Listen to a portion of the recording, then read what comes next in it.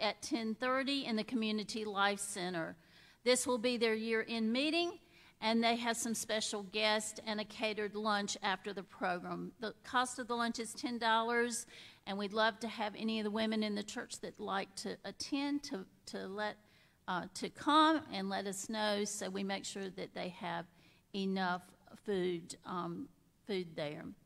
On June 19th through the 22nd is our Vacation Bible School 2022, and we had a great meeting the other night. We are doing this with First Baptist Church of Elon. We do need still some additional help, so if you are willing to help out, please let me know. And we also need children, so if you know any children that you have that live in your neighborhood or that are your grandchildren, we would love to have them come and join us for Passport to Peace this year. The Habitat for Humanity build is underway. It's a unity build with some area churches. We need 4 volunteers for next Saturday and 4 for June the 25th. I signed up for next Saturday, so 3 people I need to come help me because I'm not very good at it, but I'm going to be there.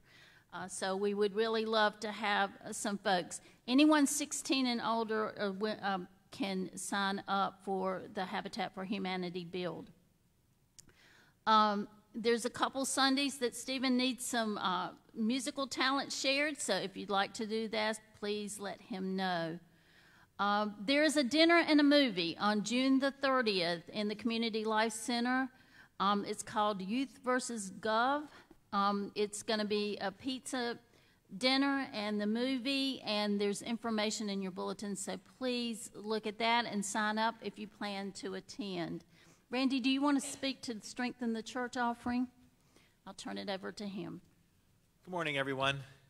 It's so good to see you and to know that we have an opportunity to be the church in many, many ways, and one of those is through these special offerings that we do 4 times a year through the United Church of Christ. One of them, and this is the one coming up, is called Strengthen the Church.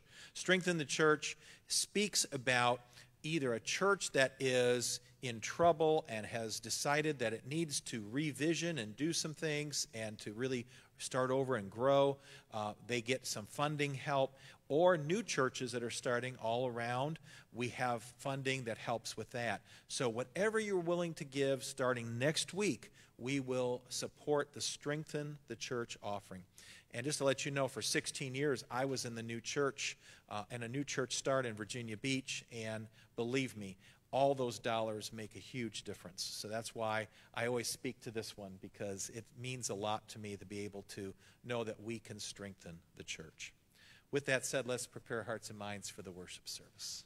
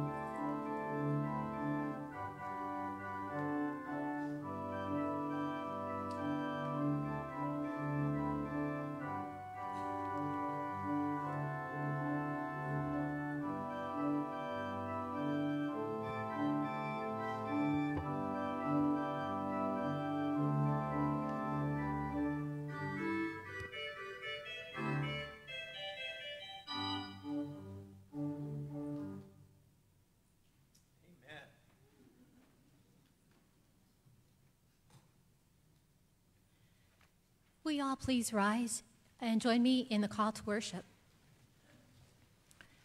Divine Teacher, fall upon us with your wisdom. Divine Comforter, encircle us with the peace that comes only from you. As the holy winds fill our lives with dreams, empower us to live God's hope in this world.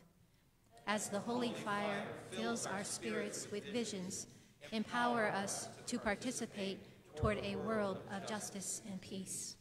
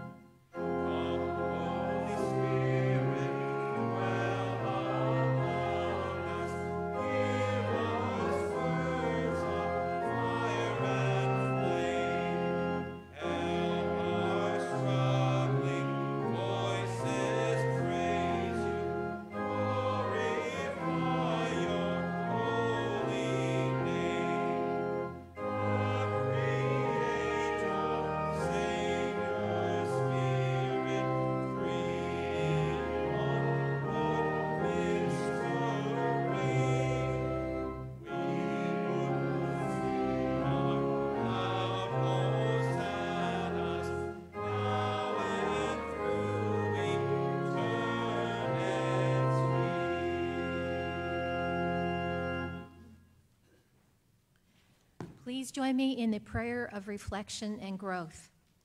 Loving God, divine Comforter, peace is absent from our hearts.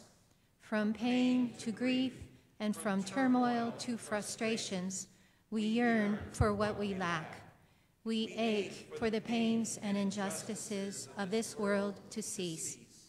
What we forget is to pause and voice our concerns to you. How can we better integrate your presence in our lives? Move us to seek you and speak the burdens of our hearts to you. May your Spirit refill our souls with peace. Amen. The Spirit of God delivers grace and peace as we move through our journeys. The power of your forgiveness is with us now. Come, Holy Spirit, come. Come, Holy Spirit, come. May the peace of God be with you. And also with you. Share this peace with our world and all our neighbors.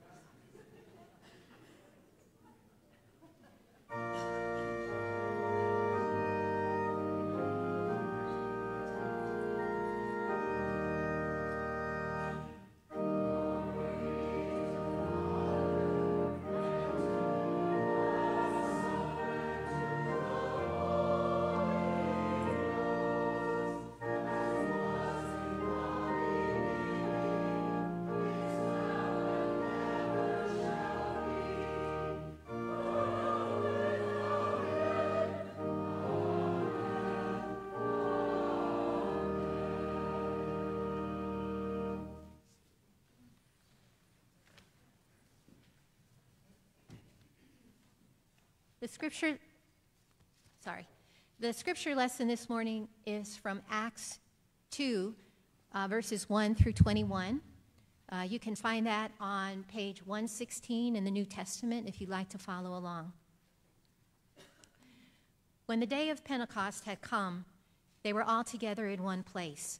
And suddenly, from heaven, there came a sound like the rush of a violent wind, and it filled the entire house where they were sitting. Divided tongues as of fire appeared among them, and a tongue rested on each of them. All of them were filled with the Holy Spirit and began to speak in other languages, as the Spirit gave them the ability. Now there were devout Jews from every nation under heaven living in Jerusalem. And at this sound the crowd gathered and was bewildered, because each one heard them speaking in a native language of each. Amazed and astonished, they asked, "Are not all these who are speaking Galileans? And how is it that we hear, each of us, in our own native languages? Parthians, Medes, Elamites, and residents of Mesopotamia, Judea and Cappadocia, Pontus and Asia, Phrygia and Pamphylia, Egypt and the parts of Libya belonging to Cyrene, and visitors from Rome, both Jews and proselytes, Cretans and Arabs. In our own language, we hear them speaking about God's deeds of power." All were amazed and perplexed, saying to one another, "What does this mean?" But others sneered and said, "They are filled with new wine." But Peter, standing with the 11, raised his voice and addressed them. "Men of Judea and all who live in Jerusalem, let this be known to you, and listen to what I say. Indeed, these are not drunk, as you suppose, for it is only 9 o'clock in the morning. No, this is what was spoken through the prophet Joel. In the last days it will be, God declares, that I will pour out my Spirit upon all flesh, and your sons and your daughters shall prophesy, and your young men shall see visions, and your old men shall dream dreams. Even upon my slaves, both men and women, in those days I will pour out my Spirit, and they shall prophesy. And I will show portents in the heaven above, and signs on the earth below, blood and fire and smoky mist. The sun shall be turned to darkness, and the moon to blood, before the coming of the Lord's great and glorious day. Then everyone who calls on the name of the Lord shall be saved." Through this scripture, God is still speaking.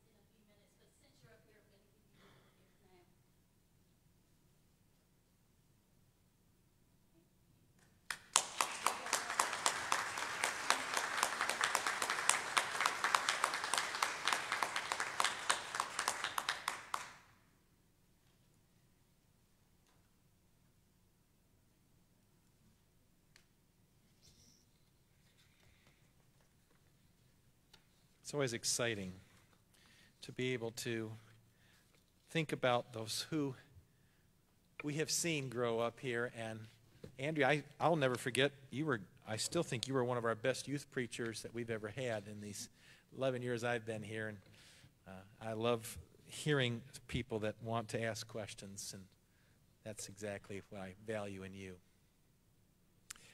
Our second scripture lesson comes from the Gospel according to John.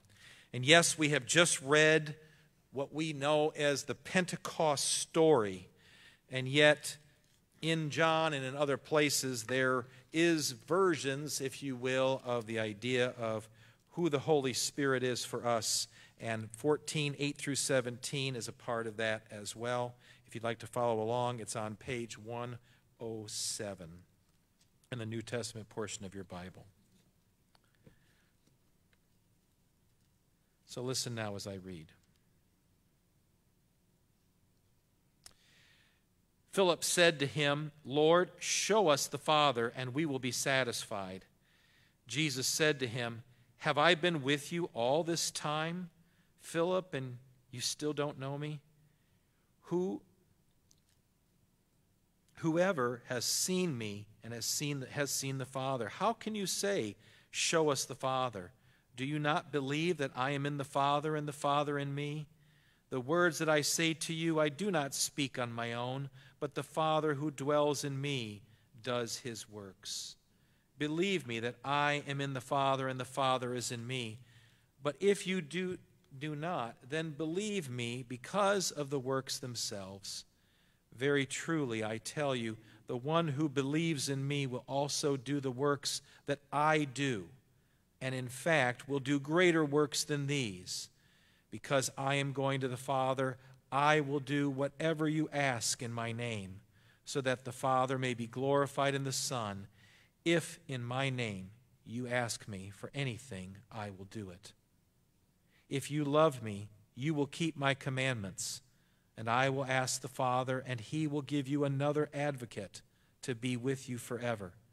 This is the Spirit of truth, whom the world cannot receive, because it neither sees him nor knows him. You know him, because he abides with you, and he will be in you." Thus ends our gospel lesson. Let us be in prayer together.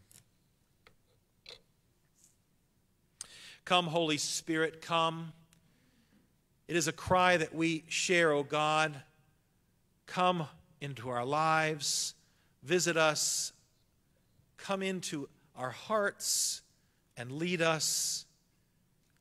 Come to all of us and share with us your vision. Be with us in these moments that we have here together as we worship you. In the name of the Father and the Son and the Holy Spirit we pray.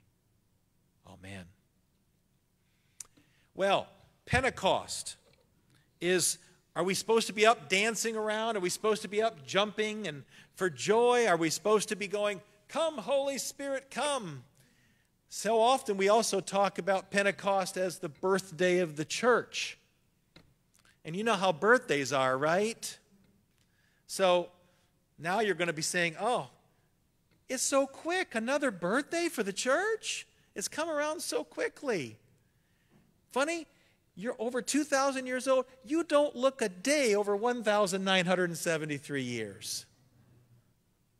You know how birthdays work. You know, we think of it as those things that are already happening. We've already got our whole lives behind us in many ways. And yes, we have things to look forward to, but birthdays are always that reminder of what has already come.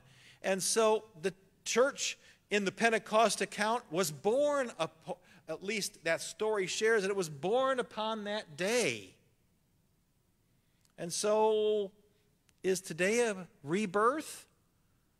Is today a kind of a reminder? Is it just a kind of a reminder that we needed to wear red? I don't know. I'm going to ask this question, though. If Pentecost is just a remembrance, then is the Holy Spirit also only here for a short time, and that we just remember the good old days when the Holy Spirit was around? Or do we remember Pentecost as once again, yes, it is a ritual day. It's a day that we remember. It's measured in the church year. It's the day that we say the Holy Spirit has come. And we want to also say, fall afresh on us. Let this be yet another opportunity, a new moment. Let it be for us the idea that the Holy Spirit is at work in us, through us, and with us. But we also have to admit that we have a history. It would be nice to believe that we could just erase everything from the past and not think about it. For some of us, we don't think about the history of the church that much. We think about the church that we're in today. We think about the communities of faith that we go to worship now, in our own culture, in our own time and place, with our own traditions and our own rights. We may believe that these things are happening forever. I'm still trying to figure out if Peter said to everybody, okay, now when you go to the temple, everyone wear red.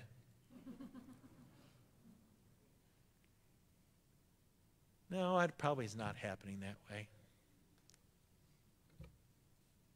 And the Holy Spirit seems to be a place of inspiration, and yet we have a history that seems to also pattern us around not just what the Holy Spirit directs us to do, but what we have come to create as what we call the order of the church.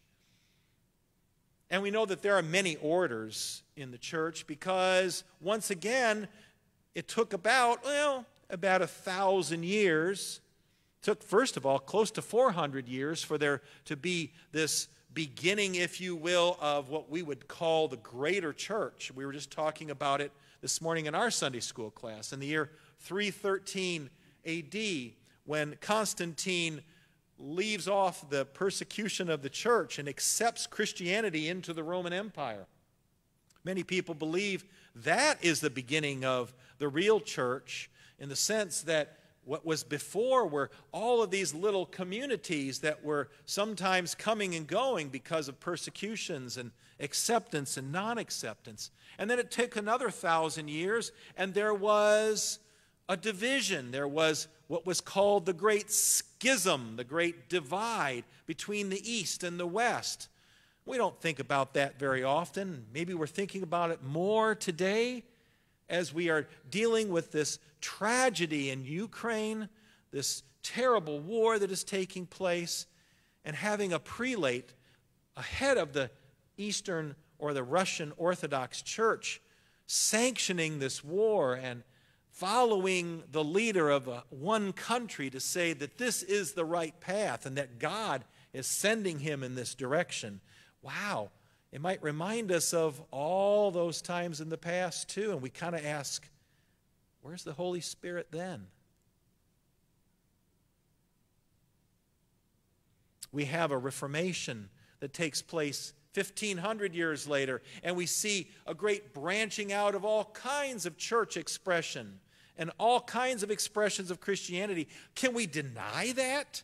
Can we release all of that right now? Can we cancel the United Church of Christ and say, come, Holy Spirit, come, let's start over? Oh, that would make us a little nervous, wouldn't it? So it's hard to talk on a day of Pentecost because we want to not sometimes admit that when we're asking for the Holy Spirit to come upon us, and we're going to be singing it in just a little bit, to fall afresh on us, how fresh is it going to be? We are here today, both virtually and in person, with people who are brave enough to come to church, and there are others who don't.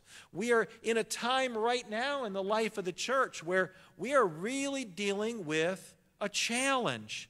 What is the future of the church going to be in terms of worshiping communities and the presence of the church? as we come out of a pandemic where we were all separated, and now how do we come back together? We also come back together in the midst of crises of abuse. We're hearing about different denominations and different groups of people who are dealing with clergy abuse, and we understand that the building of the whole tradition of clergy we thought was Holy Spirit driven, and yet it seems to carry with it a great deal of structure and order that has controlled and also hurt us over these last 2,000 years, even though we only look 1,973 years old. We struggle. We ask ourselves, what is the church? What is it becoming? What is it to become beyond us? For we look around ourselves and say, what's going to happen when we are gone? Is anyone going to show up? And we really ask these questions, probably in our hearts. We probably think about it. We probably talk about it. We probably even think about the passion that seems to come from the symbol of fire and ask ourselves the question, where is the fire? Where is it today? What is taking place even now? I don't have answers for these questions. I know that asking the questions, though, is vital. And just as we shared in our confessionary prayer today, we don't ask anymore. We don't bring it up. We don't even go to God anymore to ask these questions. We just relinquish ourselves to the inevitable. As we hear people in another category say, well, even though our children are being killed and slaughtered, even though there are shootings in churches and schools and movie theaters and every other place of business, nothing is going to change. We have at times forgotten that the passion of the Spirit is not just about how to dance and how to speak, but it is about a language and an understanding. When we hear this story, I want you to once again focus on the idea that these people were not going with their red shirts to evangelize that day. They didn't know what they were going to be doing that day. They actually gathered together. In the power of the gathering, they came together. In a sense, they were almost in a waiting pattern in some ways. They were probably learning how to live together, but they were in a sense waiting for what was to take place. And what takes place? In a most unexpected way, in a most unexpected moment, the Holy Spirit comes down upon them as like a fire, as like a dove descending from the sky. All these different images, peaceful images, but almost in a sense, wild and violent images. In terms of the idea of what we try to define as this understanding of faith. I want to see it in this way. And I want to express it for you this way, but today, like all holidays, we are left with our own thoughts and our own minds, but I want you to hear this. I see a people like us gathered together, uncertain, yet working. A people together who see the uncertainties that surround them, who see a world that continually challenges the idea of God's presence in the world, and yet we gather and we work together. We don't seem to give up. We seem to keep understanding that God somehow has more in store for us than what the world will explain to us. And what is the source of that? Is it our own logic? Is it our own ability to rationalize beyond any kind of thinking that and expressions of thoughts that tell us that what we're doing just doesn't matter anymore? Or that it's just filled with politics and it's just filled with some kind of idea of just keeping the institution going? And in that moment, there seems to be something unexpected because the source is not under our control. The source resides outside of us. The source is the source of love and hope and compassion and passion to come into our hearts and to remind us that what we are doing does matter. And how we begin to understand and identify ourselves in that relationship, how we understand that we are loved. Yes, we sometimes even need to be forgiven. We need to be challenged and addressed. But that comes from outside of us. It comes in through us and finds language and finds expression. For some, it becomes simply reduced to, am I okay?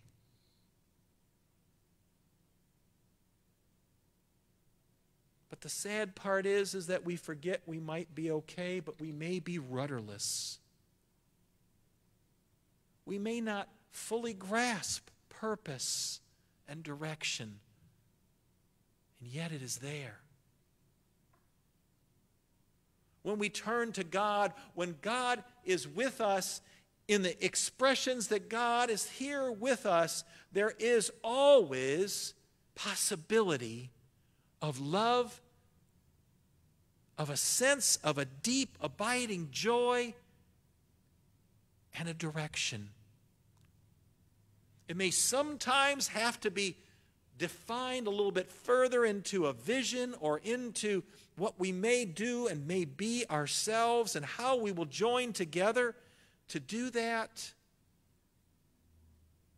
But it is outside of us.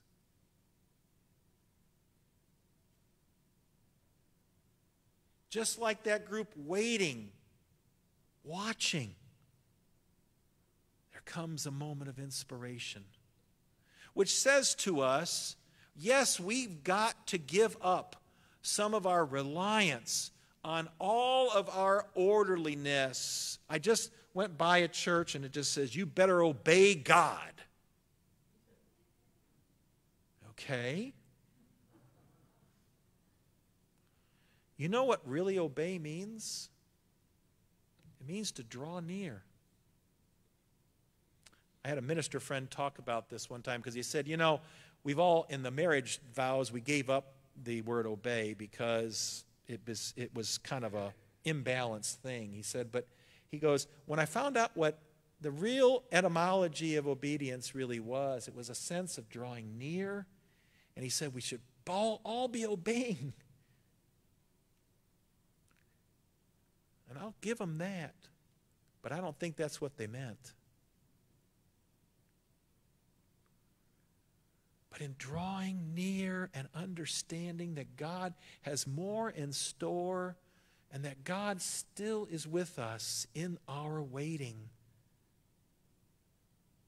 that the work that we do, the lives that we live, the love that we share, the way we express God in the world, and our understanding of that in faith is always in need of renewal. It is always in need of recharging. It is always in need of understanding that it comes from outside of us. It's not just a pool of all the good feelings that we've had and that we can take with us, or the good ways we were raised, and sometimes that gets us a long way.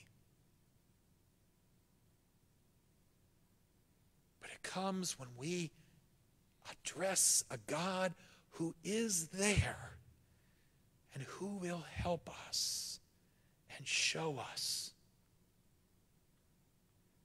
We may have to discern, we may have to find in the midst of that inspiration what it means, but it is there. It may not be loud and boisterous and full of fire. It may be quiet and peaceful.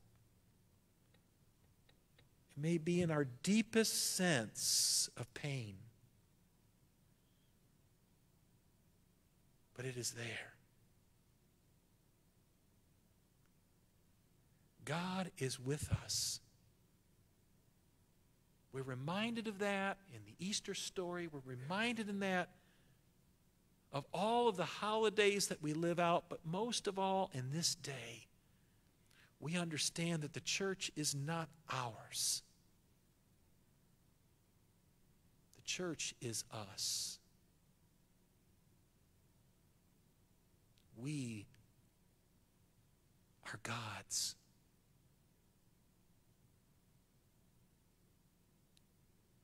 And when we hear that, feel that, and just understand it coming and welling up inside of us, when we hear it and feel it from maybe someone around us who encourages us and inspires us, we know that God is at work. We don't know what the new stories of Pentecost will be,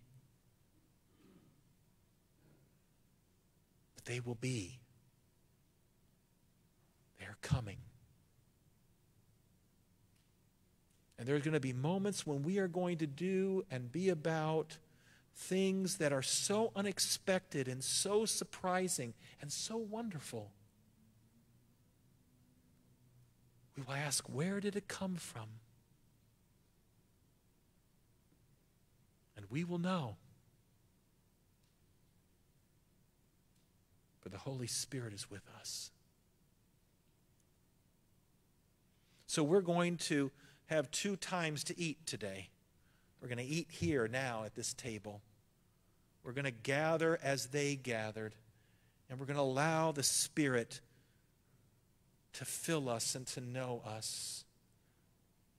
We're not sure what it means. We don't know how it's going to happen, but we know it will be there. And this will be our ordered way of doing it, our remembrance. And then we'll have a time of fellowship and koinonia.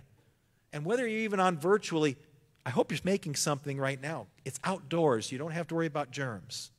We're going to be under a picnic table. Come on out. Don't be afraid. And when the church continues to renew and revive and work, we will say, thank the Lord. And thank God for all that we are. Come, Holy Spirit. Come. Amen.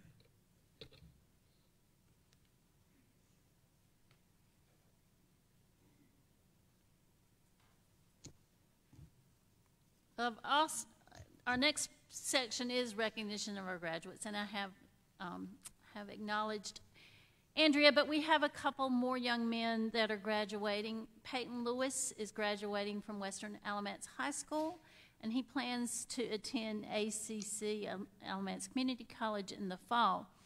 And I started here in 2007, and there were two little ones that I remember, and Peyton was like maybe 3 years old at the time, maybe 4.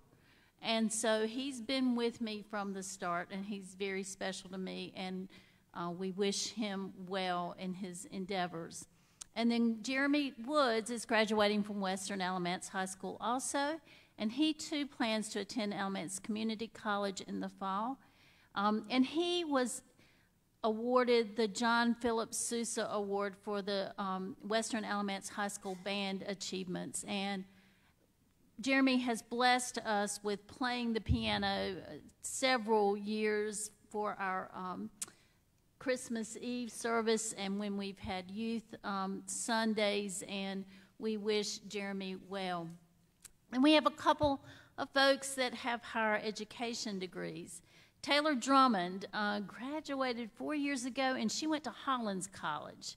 And she graduated magna cum laude with a Bachelor of Arts in Creative Writing, with department honors and a Bachelor of Arts degree in business, and with a concentration in marketing, and a certification in leadership in the Baton Leadership Institute. Taylor is a bright young woman, and I know she's going to do wonderful things. And then we have Sarah Martin, and I'm going to ask Sarah to come up because I do have a card for her. Where did I put it? No, right here. Sarah graduated from Queens College with a Master's of Science in Nursing.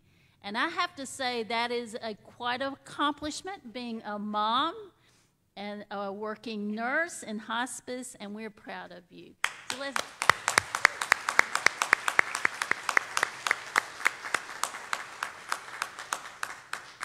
So those are many joys I want to share today, and we continue to pray for those that we have lifted up that are having issues and need healing in our congregation with what are going on in their lives with health concerns. So let us go to God in prayer.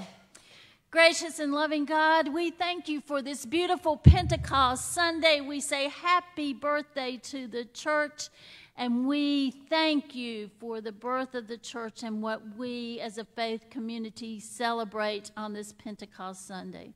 Oh God, we know there's those in our community that need our prayers, and God, we pray that your loving, healing, and wonderful arms are surrounding them. We continue to pray for those who lost lives in Uvalde, Texas, and those parents that are burying their children or have buried their children this week. Oh God, we pray your presence and your spirit to be among them.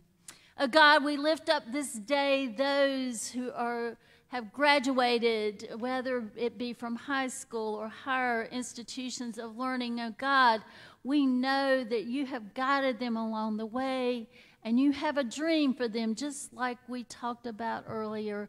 Oh God, be with them, and your spirit be among them as they continue to grow and to learn and to give back to our community and to our world.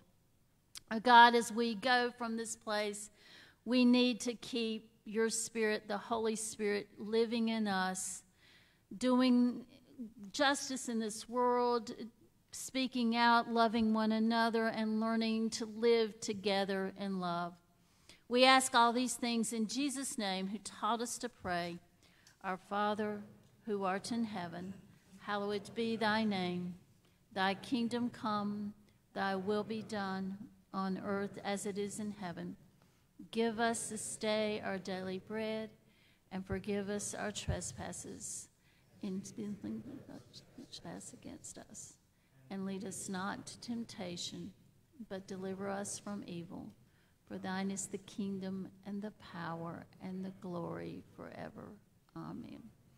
One additional note, we have drinks, we have plates, napkins, cups, everything at the picnic, so they will all be there for you when you arrive. With all that said, let us, in the spirit of giving, give of our tithes and offering. Again, our offering plates are in the hallway here and back in the narthex.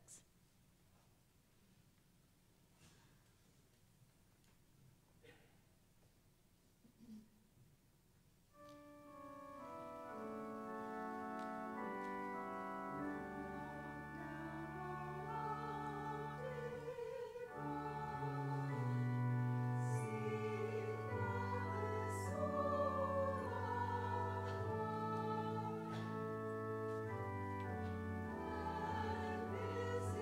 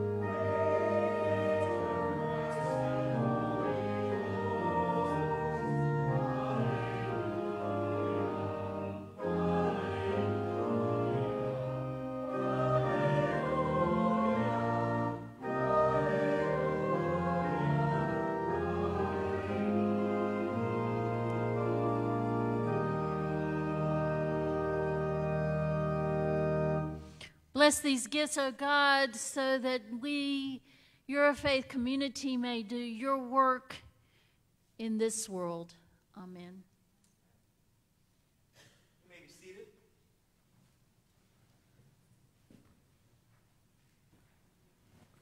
As you turn to the bulletin, we'll turn now to the table. You'll go first.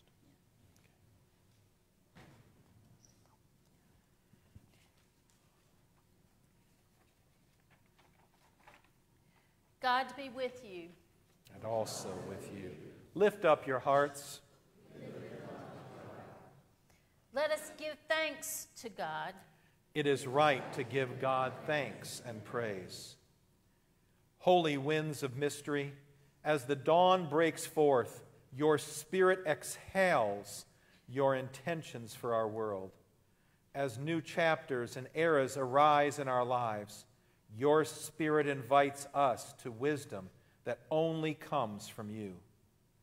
Open our souls to the wonders of your being. Settle our hearts when questions surround us. Fill our minds with the knowledge that your Spirit will lead us forward. We come to the table ready to be filled with the Spirit and the outpouring of love and grace. Come and taste the kingdom of God, where all are welcome.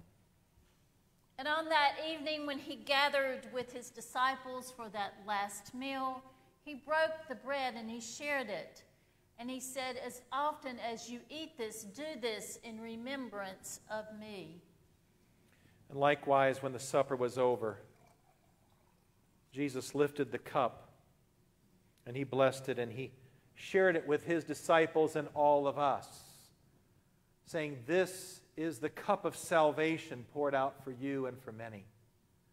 Take and drink, and as often as you do, do it in remembrance of me. I'd like to ask the deacons to come forward as they prepare our time to receive, and there will be travelers, so there are several ways to partake today. Some of you saw the prepackaged communion outside. If you feel not comfortable using this in any way, you can use one of those cups. The travelers will have some of those as well. Also, when you come forward, make sure you have your mask off before you get up here, because you'll be receiving a separate cup and a cup for the bread and a cup for the juice, and so that way you might not have another hand to take your mask off. So, and we'll partake together even now. Come, for all things are ready.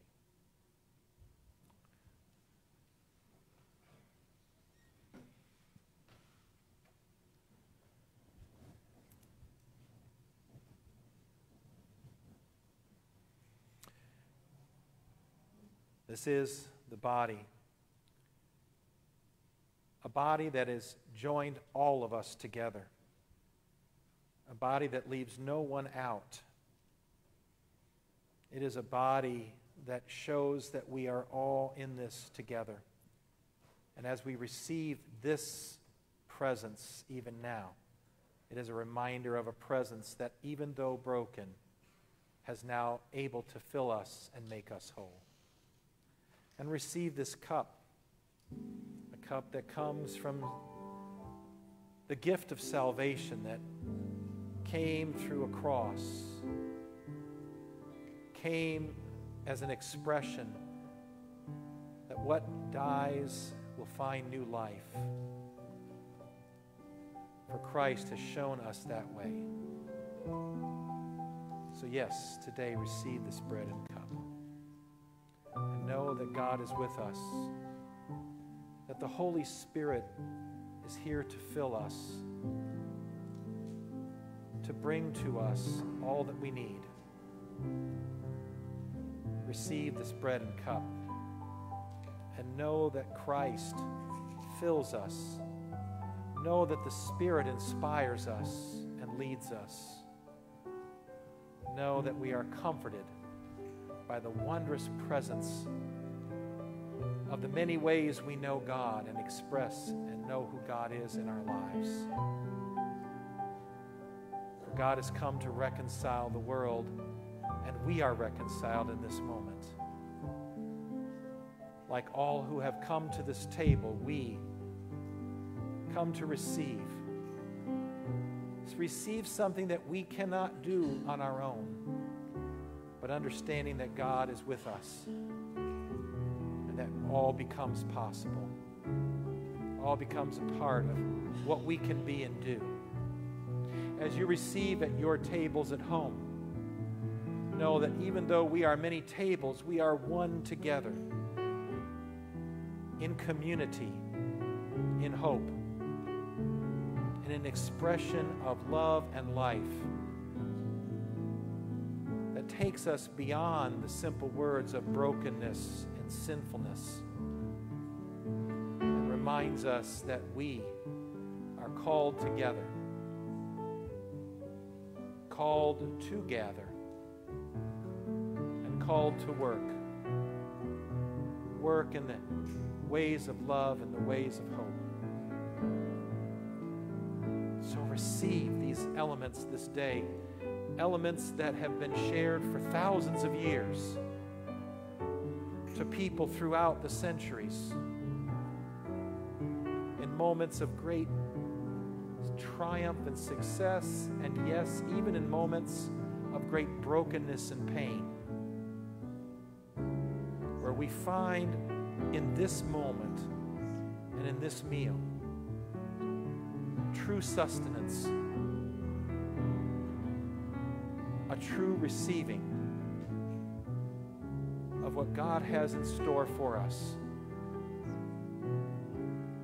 For as we receive God in our lives, we receive a hope that goes beyond anything that the world can give.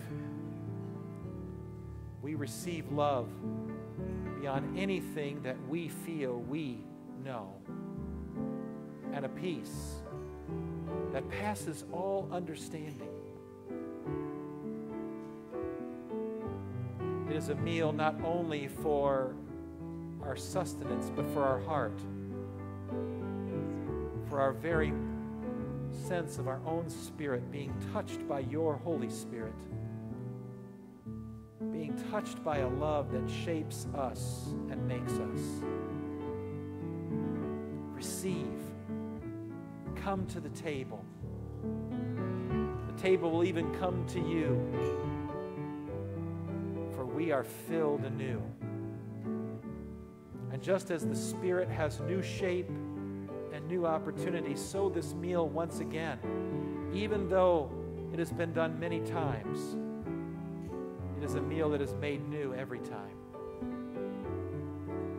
It is a way of knowing and receiving. It is a way of feeling never alone. And even as our book shared today helps us to understand who we are and our purpose and our very sense of self.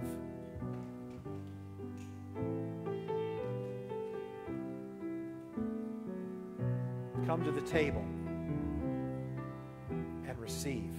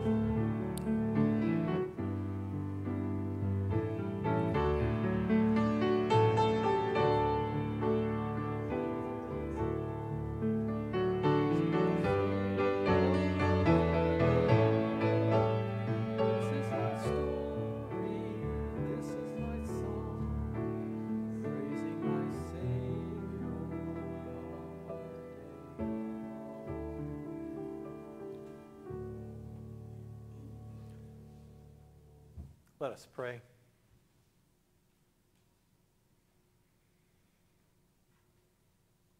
Your Spirit is at this table, Your Spirit has been in this meal. Your presence is with us even now.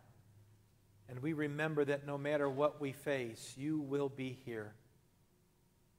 You are here joining us, sustaining us, and filling us. And in our waiting, in our working, there is truly more than we ever know. For all that we are, and for all that we do, and for all that we are together, we pray, O God, that you will remind us again in this meal that we are yours. Be with us now. Come, Holy Spirit, come. Amen. Our last song is found in your book, and I think the words are pretty simple, and we do pray it as a prayer. But we're going to sing it 2 times, and we're going to sing the first time around as it is shared in the book. But the second time around, instead of saying, fall afresh on me, or Spirit of the living God, fall afresh on me, we're going to say, fall afresh on us. And so just on that second verse, if you would just transpose the me's to us, we'll do that together. We'll just all stand as you're able.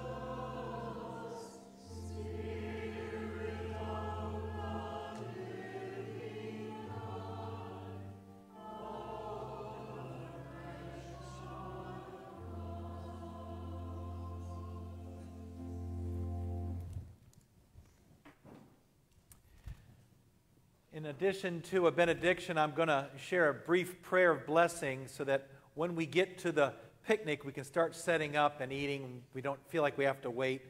I'm going to change my clothes, actually, so I'm looking forward to seeing you all. I believe there's only one shelter house there, so it's not hard to find once you find it.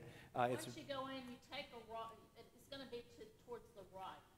Yeah, and there's soccer fields, and you'll see it up on the hill. Yeah, don't play soccer. You can play soccer if you'd like, but let's eat first. And so you come on up. Yes, Ray.